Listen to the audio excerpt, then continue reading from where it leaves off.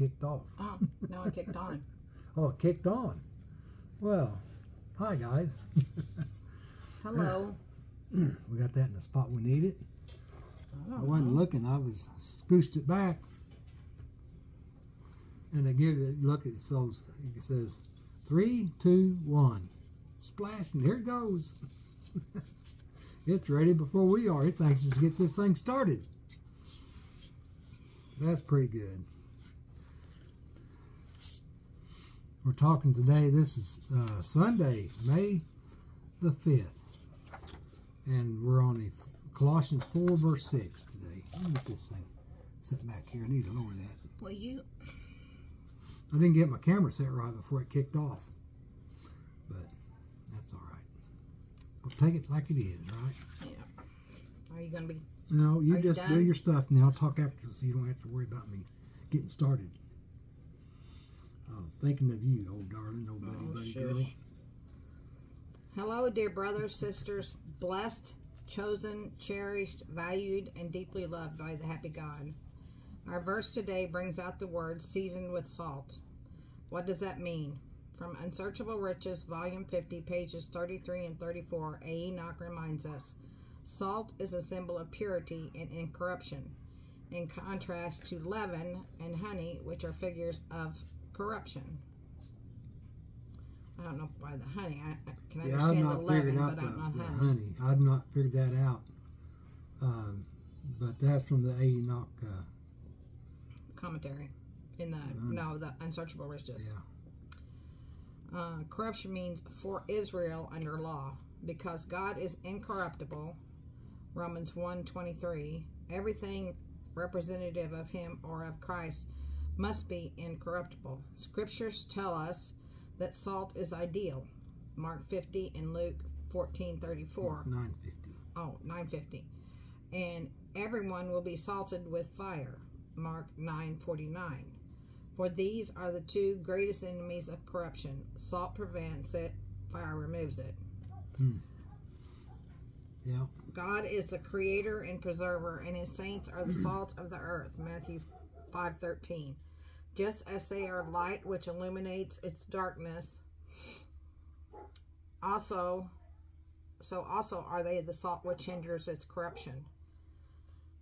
Animals know the value of salt, and as Mike was saying, the elephants will go searching for salt.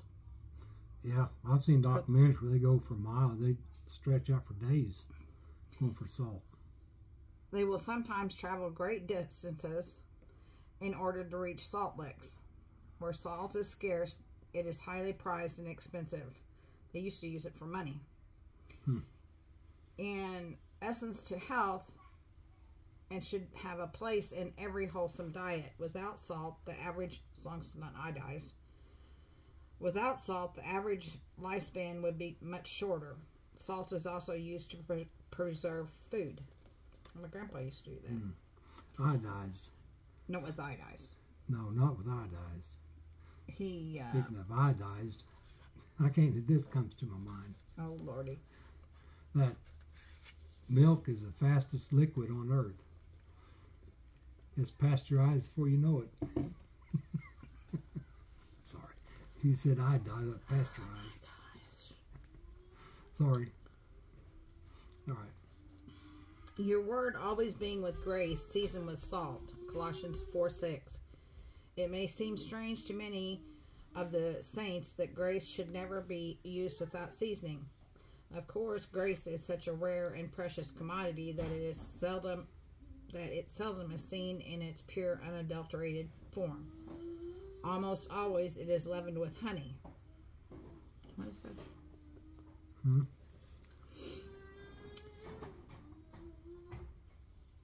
Almost always it is leavened by honey, which was forbidden to the Jews. Honey was forbidden? I thought they used honey and manna on... I have no idea. I was just... Okay. I have to look into that, because I didn't know that.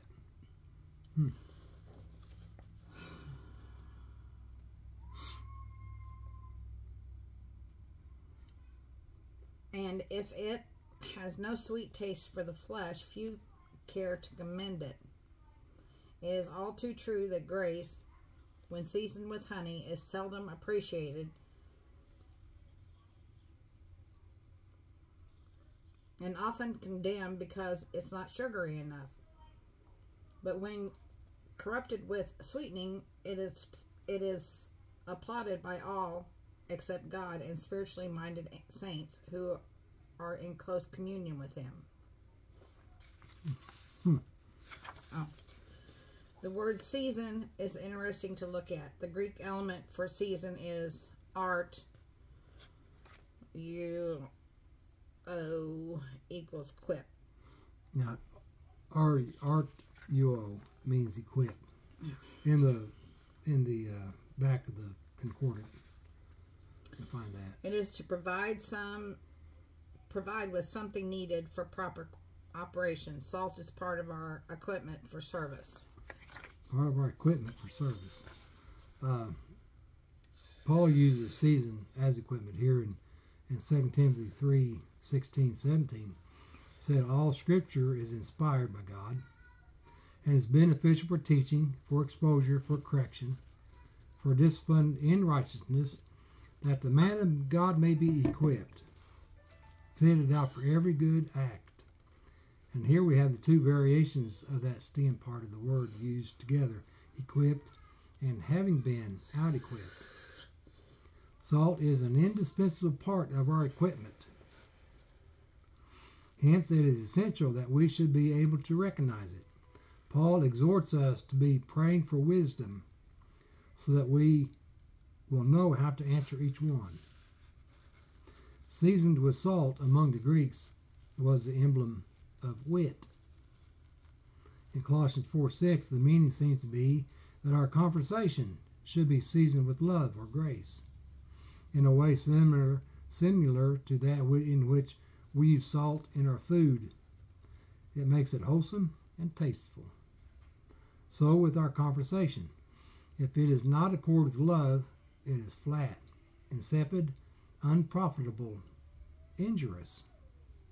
The spirit of love will make it what it should be, useful and agreeable and beneficial to mankind, to our fellow believers, right? This does not mean that our conversation is to be always, strictly speaking, religious, wherever it may be, any more than our food should be mere salt. But it means that whatever be the topic, the spirit of love should be diffused throughout it. As the salt in our food should properly be seasoned at all, whatever the food might be. Our interactions with others should always be with grace, because discord is the tenderest part of our conversation with others. That makes a lot of sense. The DeBar translation has Colossians 4:6. It says, "Your word be always in grace, having been spiced with salt, perceiving how it is binding for you to answer each one."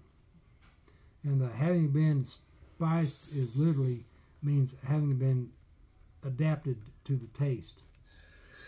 So we read from the Concordant Literal, and in these studies and references, I'll leave these references down under the video so you can, and my email down there. You can get hold of Marcia and I down there if you want to.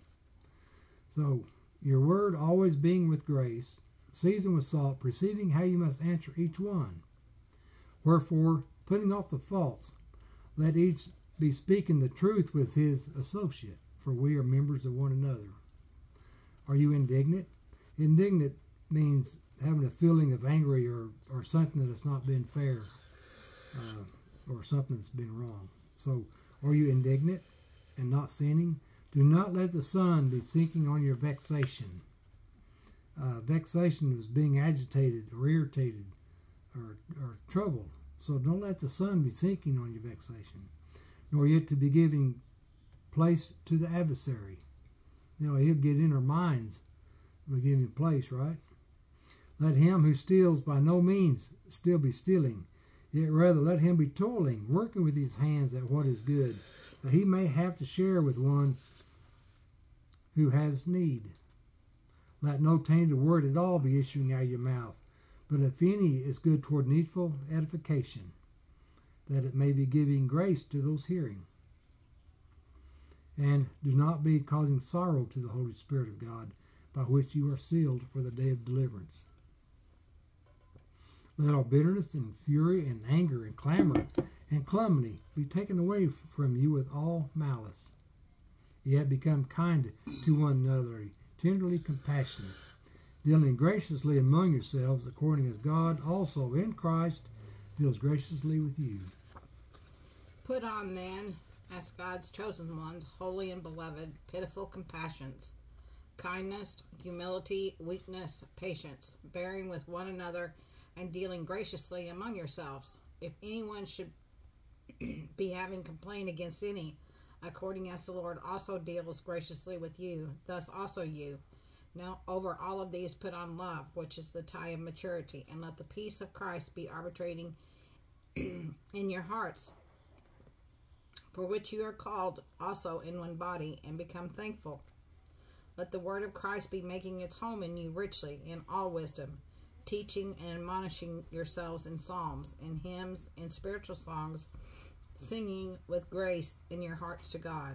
And everything whatsoever you may be doing, in word or in act, do it in the name of the Lord Jesus Christ, giving thanks to God. And everything whatsoever you may be doing, in word or in act, do all in the name of the Lord Jesus Christ, giving thanks to God the Father through him. Now we may not be despondent in ideal doing, for in due season we shall be reaping, if we do not faint. Consequently then, as we have on occasion, we are working for the good of all, especially for the family of faith. During each prayer and petition, be praying on every occasion in spirit, being vigilant. What? Nothing. I was getting that out. Go ahead, start over. During every prayer and petition, be praying on every occasion in spirit, being vigilant also for it with all perseverance and petition concerning all the saints, and for me, that to me expression may be granted in the opening of my mouth with boldness, to make known the secret of the evangel, for which I am conducting an embassy in a chain, that in it I shall be speaking boldly as I must speak. Now here's his little frosting. Now to him who is able to establish you in accord with my evangel and the heralding of Jesus Christ, in accord with the revelation of the secret hushed in times Aeonian, let manifested now, and through prophetic scriptures, according to the injunction of the Aeonian God, being made known to all nations for faith obedience. To the only and wise God, through Jesus Christ, be glory for the eons of the eons. Amen. Amen.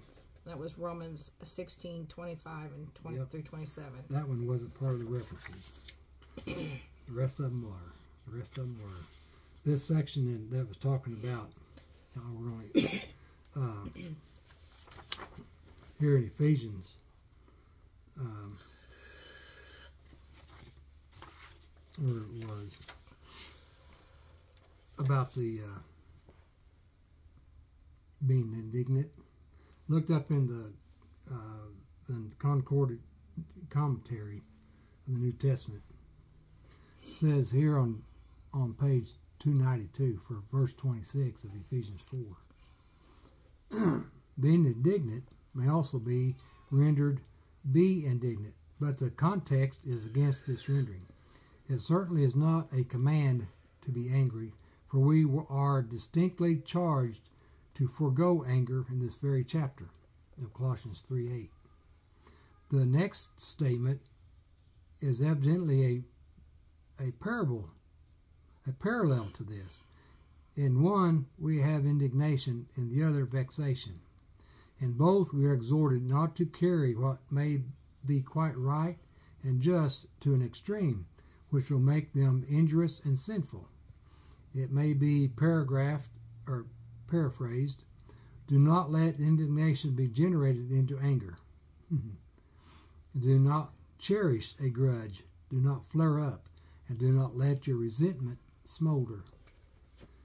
You know, we let things dwell in us, and it becomes hurtful. You know, we hold things inside. You know, I've been like I've hurt people and not intended to, and I've seen where down the road, well, that was what I said was hurtful, and it bothered me bad. You know, to a point. You know, it wasn't to you; it was somebody else. You know, others, and so it hurt me. I seen where it had hurt them. I didn't realize what I'd done, and it was the words that I used in the wrong way. I didn't mean it the way it come out. But so that festered for a long time, over a year, and finally was able to reconcile that. But it, you know, it hurt a lot to be able to know that you hurt a brother or hurt a sister in your words, not thoroughly. Well, I hope I never have a brother or a sister. Well, that's with me. I hope I never do. You know, I had something that's not my intention. I purposely don't get involved in any arguments or dissensions of any kind. If I was to get involved in it, and if I was to win an argument or lose an argument, it's more than that.